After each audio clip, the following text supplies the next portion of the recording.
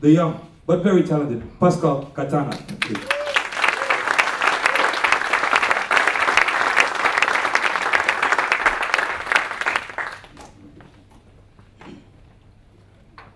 Today, it's great privilege and honor for me to address such an outstanding audience. I'm grateful to TEDxChange for giving an avenue for dreams to be fulfilled. Oh.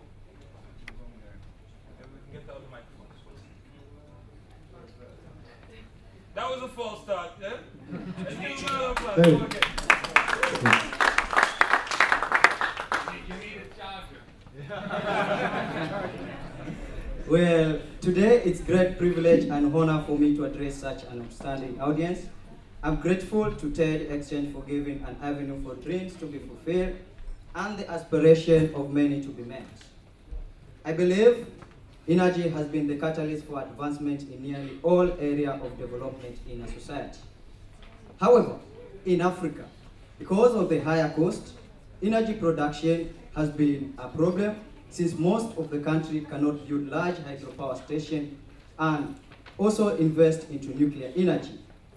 I have, therefore, come up with a smart charger. As you can see around here, that's my innovation.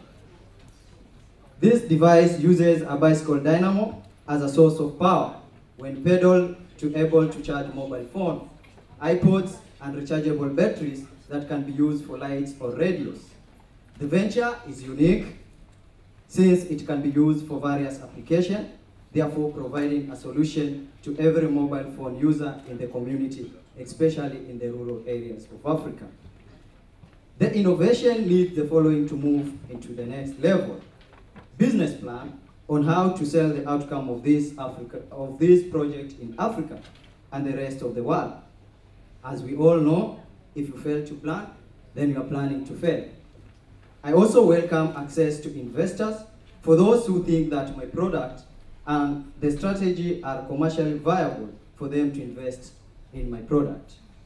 Marketing support, such as the use of websites, packaging, and branding will be an asset to my product.